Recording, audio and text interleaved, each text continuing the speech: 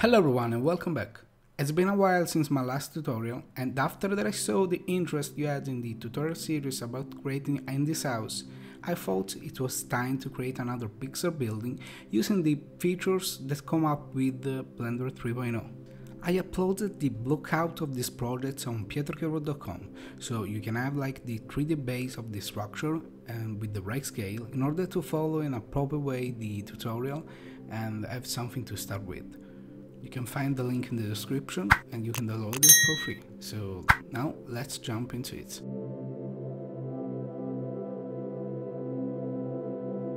So the first thing that I've done is the blockout of the model. So after that I deleted the default cube, I imported an image reference of the building I'm going to create. In this case is Bonnie's house from Toy Story 4. You can find this reference on the web. Actually it's a really low resolution, so you can download the render that I put on my ArtStation portfolio and follow the tutorial with these renders. The first thing to do once that we imported the image inside Blender is to set the scale of this reference. So in order to do that, I selected the plane and goes in edit mode, and using the meter tool I define a 2 meters element. This element of 2 meters is for me like the reference for the size of the door, which is like the more or less the standard size of a door. And then all we need to do is to scale the reference in order to fit this element. So now we can define the blockout of the building.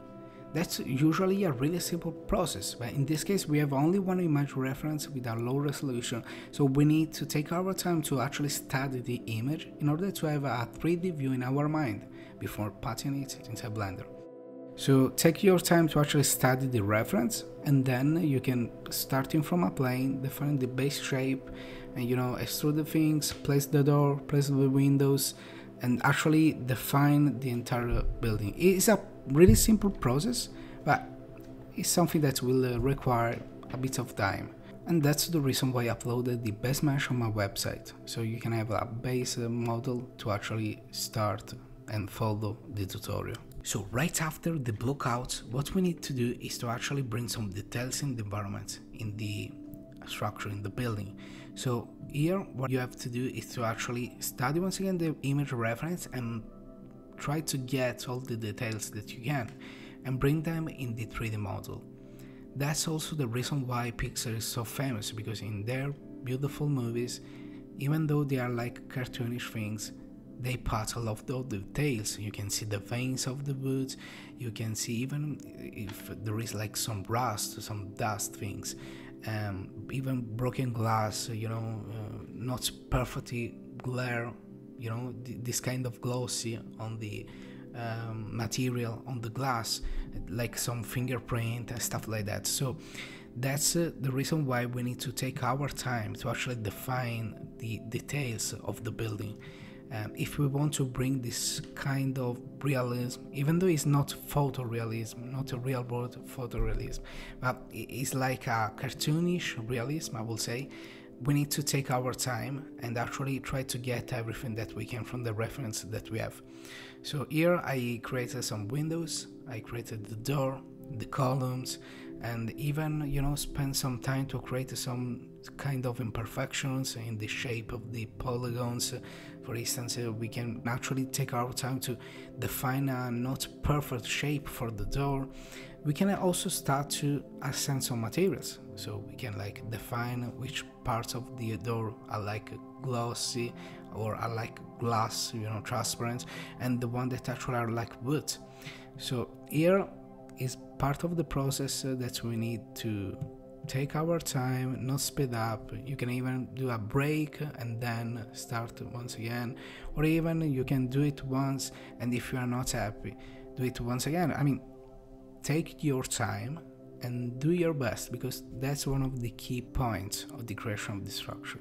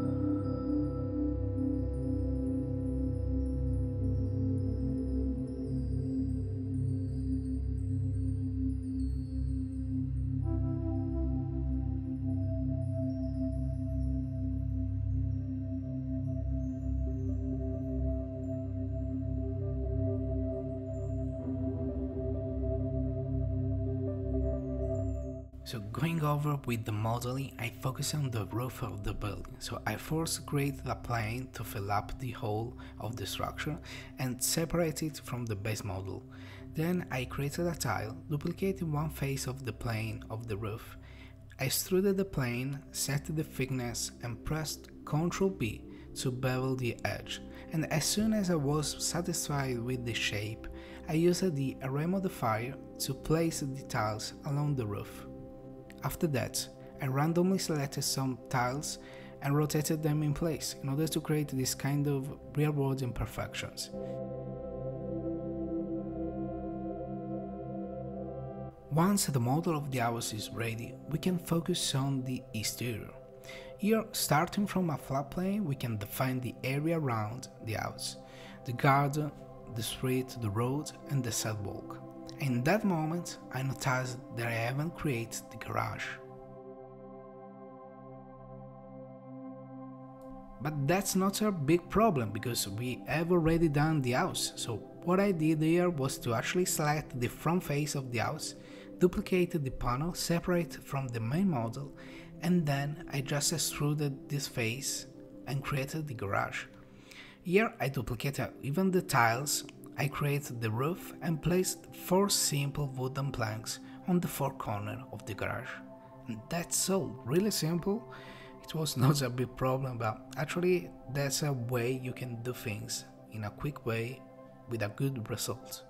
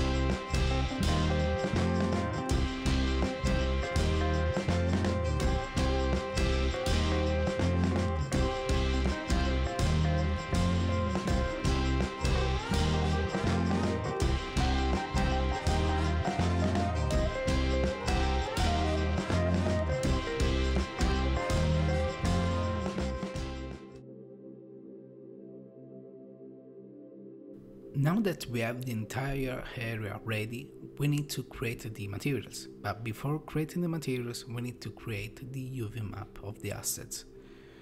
There are different ways to create the UV map of a model, and this basically depends on the kind of project of media that you are going to create. If you are creating a game, you may prefer a tiling texture to reduce the size of the project and even the amount of textures, or you can move for like a different approach, like in movies, movie prop, war, where you could prefer to actually unwrap everything in a single map. In this case, I opted for a quick and useful solution related to this last method, the Smart UV. All you need to do is to select the faces of the model per material. So, for instance, select all the wood material, all the glass material, all the metal material, and for each material, apply the Smart UV project to generate the UVs of each material. After that, you can just export the element. I usually use the FBX format and import it in Substance Painter.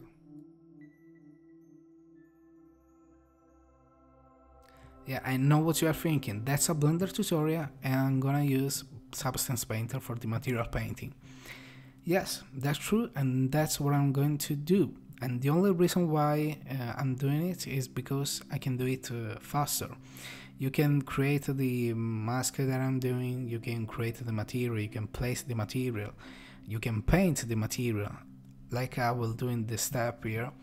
But the only reason why I'm not using Blender is because even though I've been using Blender for like 12 years now, or even more, but unfortunately Blender is still a step back for the material painting, especially for the usability and for the optimization of time. So that's the only reason why I'm using Substance, not other reason. But you can follow this step here to actually understand the colors of the elements and even the kind of material that I'm using. So the veins of the wood, the kind of roughness for the glass and stuff like that. We'll play some music just to have something to listen. You can follow this part here, or you can move to the other step related to the import of the texture inside Blender.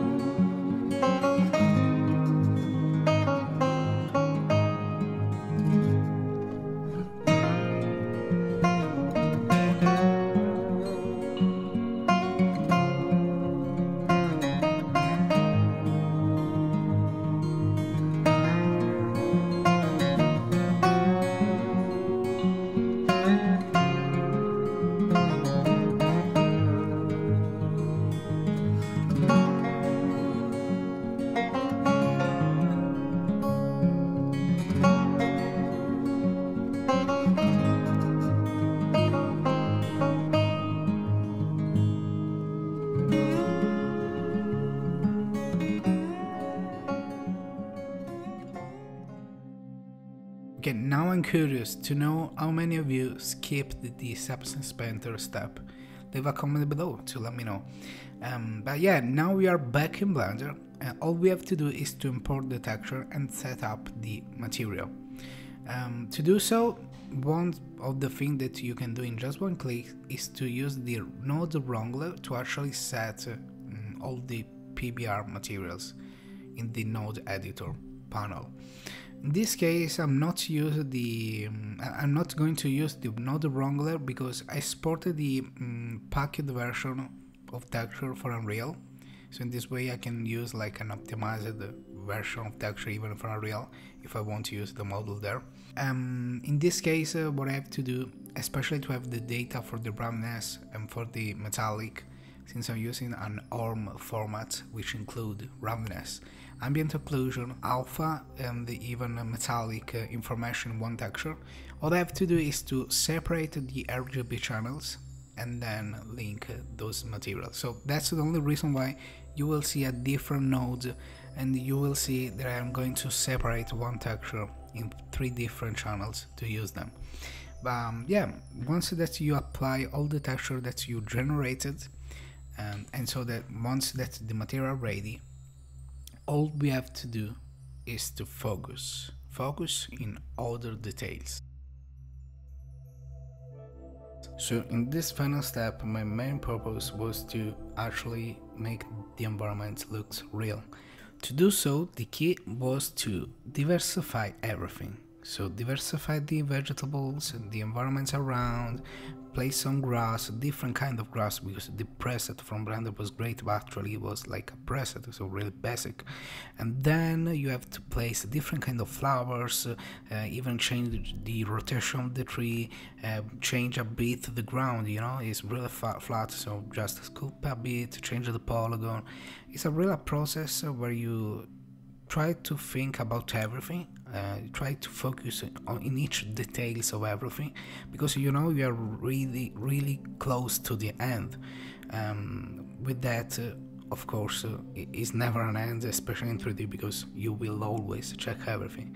Even when you restart to render, then you focus and you find out there is an error, there is something missing, there is a texture flipped, stuff like that. So actually in this step, what I've done was to try to improve the environment as much as I can. Some of the things done even out of camera was to actually create the lighting, and basically the lighting is a pond light for the interior, just to make it a bit brighter and to be able to see a bit inside, and then the sunlight for the stereo. I placed even HDRI for the sky, to be able to have like a world map, something to watch around. And then I created with the Ivy tool inside of Blender interior to Blender the ivy in the frame, so in the facade of the building. And that's a process really interesting, really, you know, but actually you can even bring other models that you have. For instance, I placed the Vespa that I did in the previous video to this one. You know, is a sort of set dressing for the environment. You have to bring all that you think may work with the project in order to have like a really good living environment. Then, before hitting the F12 button, I create a really simple sequence of camera, you know, movements, just panning movements, something really simple. And when I was happy with the result, I just pressed F12 and waited for the render to finish. And that's all, guys, we did it. We created a Pixar style project, something at least similar. It was a really fun project to do. It was for sure challenging, because you know, when you are like going to compete with a studio like Disney Pixar, try to recreate the same level of detail is really challenging. I think there are some things that can be done better in a, you know, proper way, spending for sure more time, but considering it's like a 6 hours you know, process, I think the result is really good. But I want to know from you what you think, if there are things that you think can be improved and what you would like to do. So leave a comment below. I would like really to see your result from this tutorial, you know. I would like to see your render, what you come up with. So if so, you can tag me on Instagram with your render once it's ready. I will repost them in the stories. It was really fun. I hope you enjoyed the video. If so, leave a big thumbs up and subscribe to the channel. Thank you so much for watching, and see you soon.